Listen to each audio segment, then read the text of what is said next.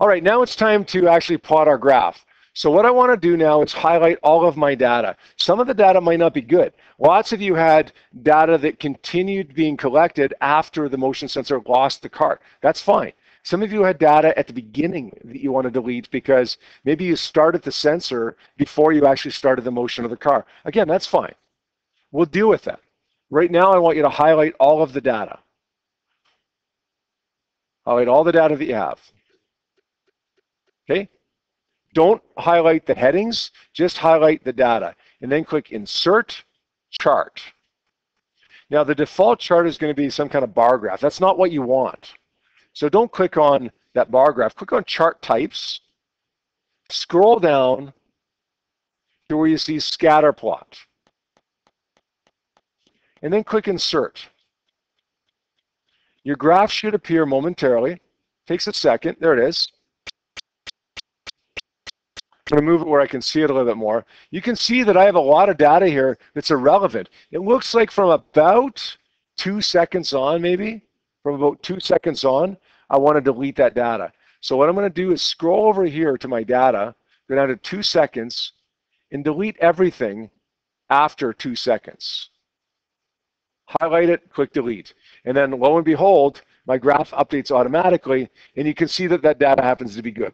If I misjudged where I needed to delete, and maybe I should have deleted at 1.8 seconds, well then just go back and delete a little bit more. Okay, you'll be able to tell by your graph what you should delete. There's your graph. Now what I want to do is format this graph nicely. The first thing I'm going to do is click on the top right-hand corner, click Advanced Edit, click Title. It should be titled Position versus Time. Scroll down a little bit further to where it says Axis Horizontal. My horizontal axis should be time, and it should be in seconds. And then change it to Axis Vertical. And that should be position. And that should be in meters.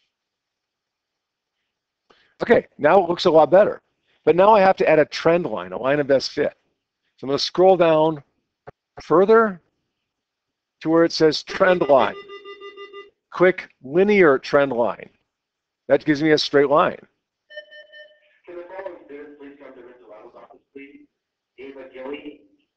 I may want to change that trend line to a red line so I can see it a little bit better. I may want to make it thicker so I can see a little bit better. That's up to you guys. As long as you can see it, it doesn't really matter. That's a personal preference thing. There's my line. Finally, the last thing you got to do here, guys,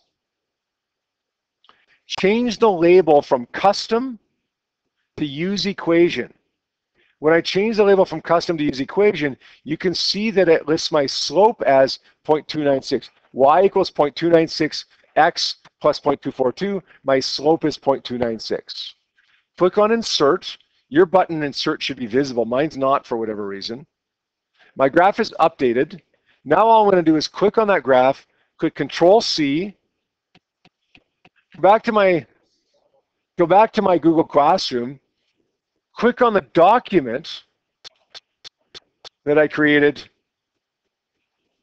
and click Control-V, which pastes it. And there it is. Now my data is updated as well. Remember, I deleted all the data that was irrelevant. So let me just highlight that data now. Control-C, go back into my lab write-up, Control-V. There's my data, there's my analysis.